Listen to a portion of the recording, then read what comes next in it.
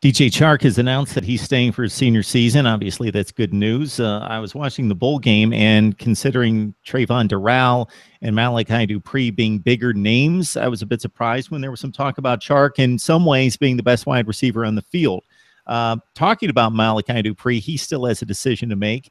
He came out of high school with a huge, enormous reputation, five-star guy, talent through the ceiling.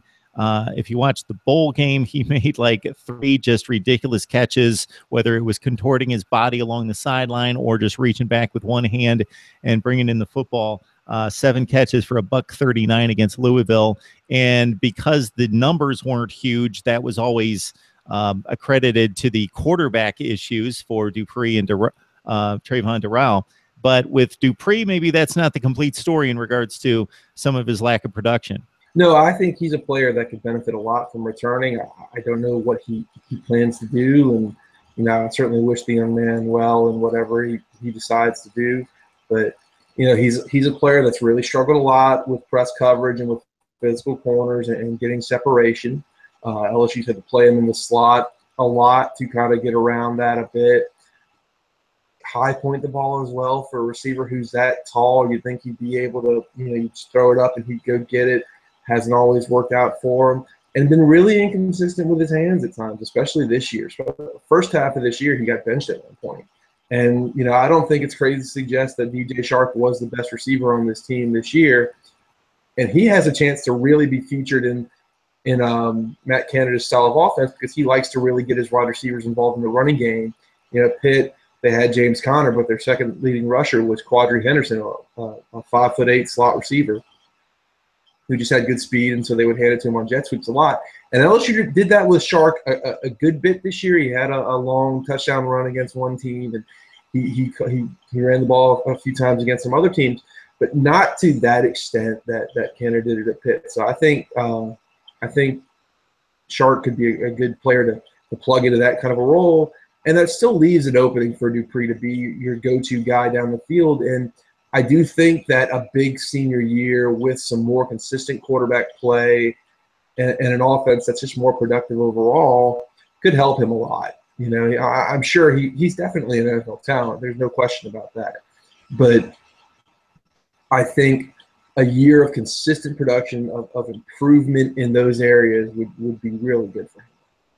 Yeah, Quadri Henderson at Pitt was usually utilized in those jet sweeps with Matt Canada as the offensive coordinator and made a huge impact in some of the bigger wins that Pitt had over Penn State and Clemson. 8-4 for LSU. I know that's a disappointment for LSU fans, but like we talked about before we hit the record button, Billy, the metrics tell us that based on the schedule and the opponent and the domination along the line of scrimmage, this was still a tremendous football team that finished 13th ranked in the country and now have a coaching staff in place that has a resume and a track record and a coach that is definitely dedicated. Based on his track record, the kids love this guy wherever he's gone. So he's definitely doing something right, and it'll be interesting now that he's got the full off season to build something and get his program in place for the entire schedule coming up.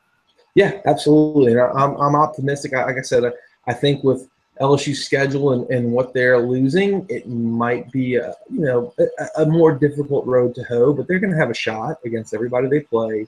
Some of the road games, I think there's some teams like Tennessee are going to be down a little bit, but obviously it's still a tough trip to make, and you're going to go to Alabama again.